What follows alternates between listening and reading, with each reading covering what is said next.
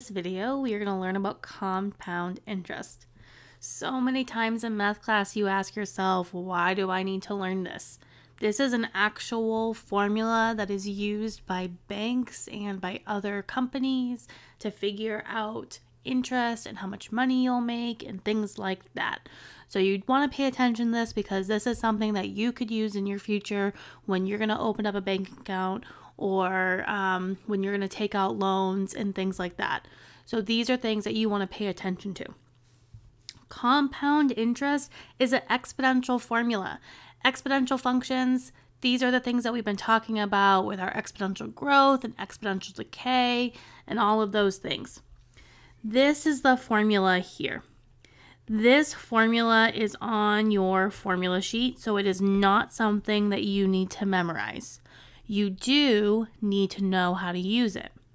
So, A, this letter right out here in front. Now, notice how A is capital and P is capital. In math and in science, with any times you have formulas, it's important to keep the capitalizations when they occur. So A is capital, P is capital, R, N, and T are all lowercase. The reason for that is because lowercase a's and lowercase p's can mean other things.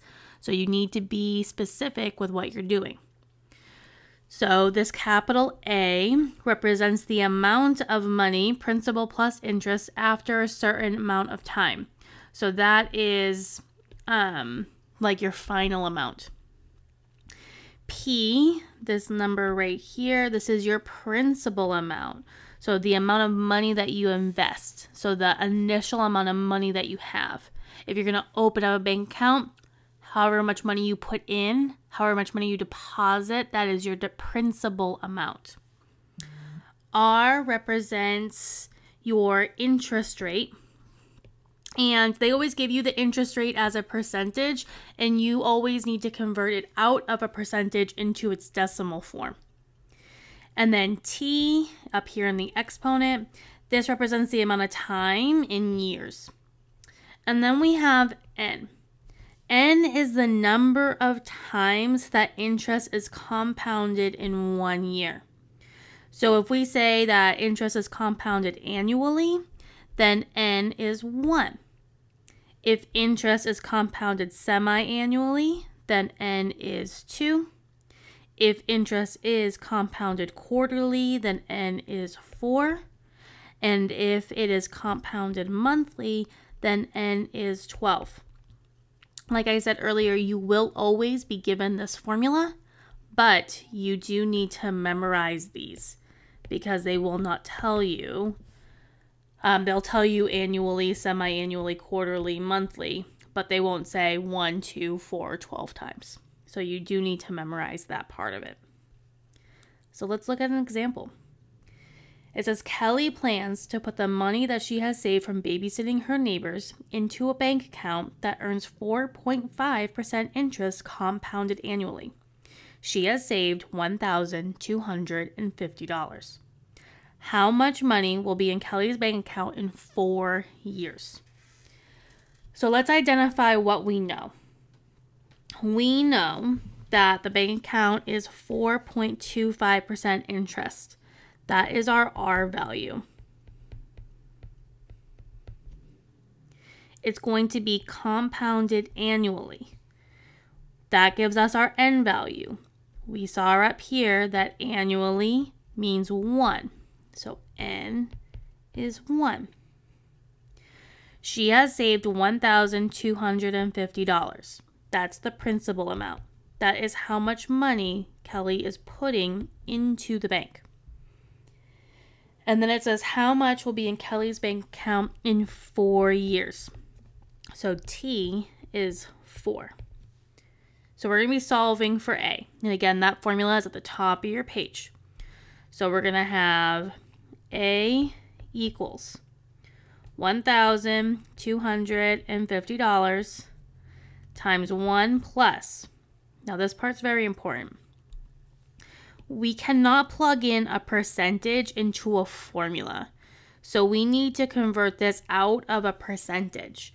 To do that, you take your percentage amount, 4.25, and you divide it by 100. because remember, the word percent means per 100. So you always will divide by 100. And this will give us 0.0425. Divided by n is 1. And then this is being raised to the 1 times 4 power. Now I know this might look a little overwhelming. Maybe we're having a little bit of anxiety looking at this, but I'm going to show you how to do this in your calculator in one step, and it's going to be super easy. So do not stress out. I'm going to show you how to do this nice and easy. We're going to head on over to Desmos, my favorite calculator of all time. I'm here at Desmos. I do not want the graphing calculator. Instead, I'm going to go to Math Tools up here on the top left-hand side, and I'm going to click on the scientific calculator. You can also get here by going to desmos.com/scientific. That will take you here as well. And what I'm going to do is I am going to type in this part right here. So in my calculator, I'm going to have 1,250 parentheses, and I'm typing it in the exact way that we wrote it down.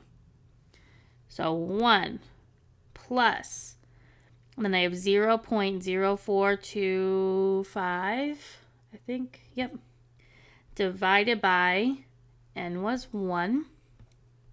I'm going to close this parenthesis. I'm going to use my exponent button. And now remember, in Desmos, when you have more than one thing in your exponent, you must use parentheses. So in my parentheses, I'm going to have 1 times 4.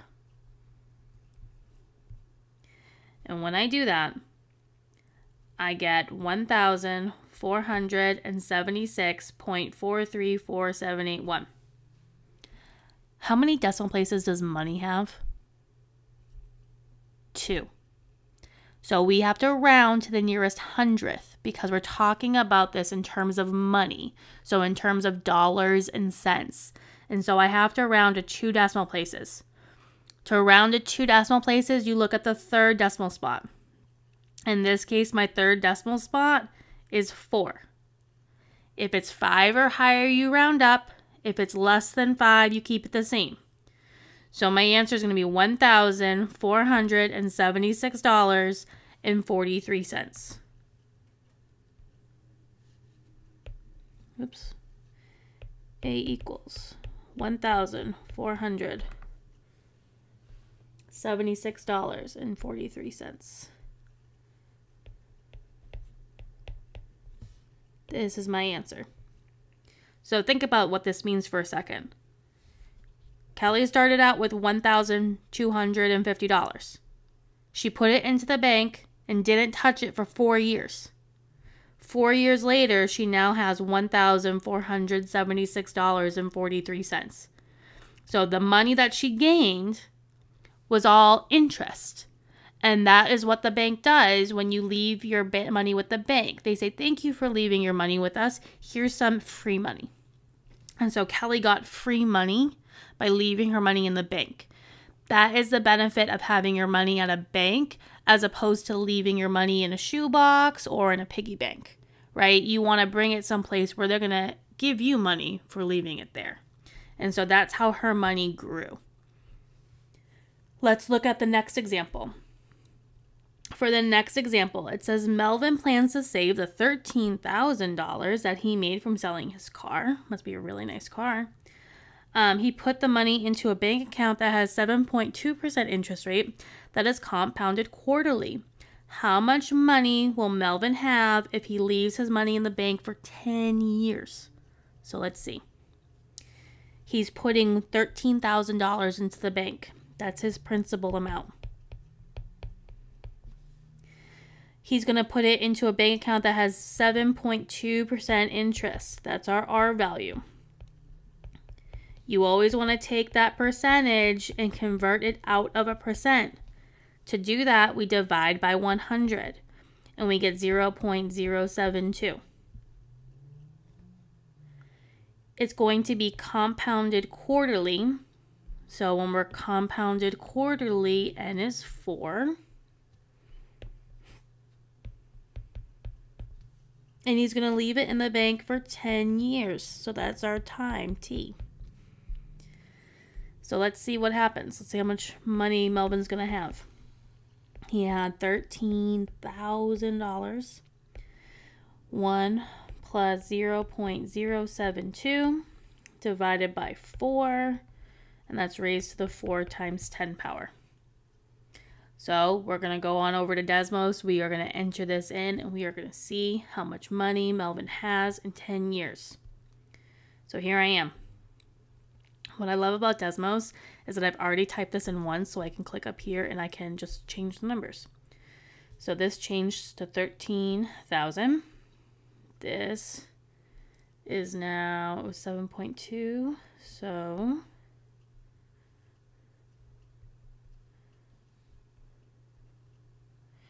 and then we're compounding it 4 times a year. And this is going to be 4 times 10. Now, if you don't like manipulating your equation like that, that's fine. You could just clear it out or type it in a new line. Again, we are talking about money. So dollars and cents, meaning we have to round to 2 decimal places.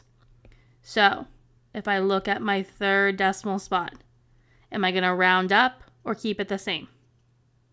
Keep it the same. So in 10 years, Melvin's $13,000 has more than doubled. He now has $26,537.16. Way to go, Melvin. Way to make an investment. Let's see, $26,537.16. I think that's what it was. Yeah. Melvin more than doubled his money here, and that is amazing. Again, this is why you want to learn about compound interest so that you can invest your money wisely when you choose to open a bank account and give a bank your business.